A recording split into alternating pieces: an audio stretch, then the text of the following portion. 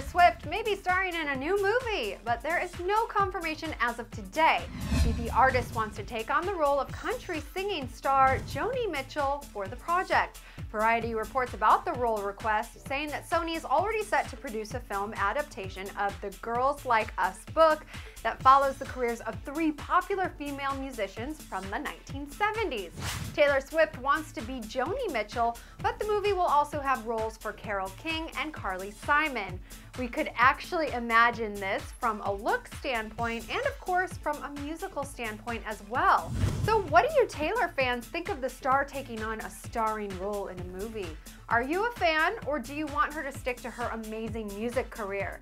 Leave a comment below, and P.S. I can kind of see a similarity between Carly Rae Jepsen and Carly Simon if we're looking for artists to play artists. Just saying. Alright guys, that's it for now. I'm your host Dana Ward, and we'll see you later.